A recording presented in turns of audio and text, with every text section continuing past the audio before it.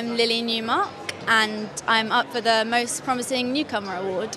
What does it mean for you to be part of this beautiful celebration of independent cinema tonight? It's an absolute honour. I cannot believe that I'm here, and I'm so excited to see what happens. Can you talk a little bit about the project and what it was that initially spoke to you the most about it?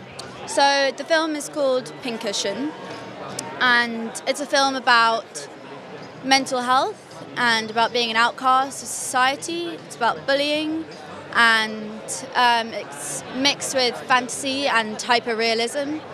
And it's a female-centric film, so it explores what it is to be a female in society, and yeah.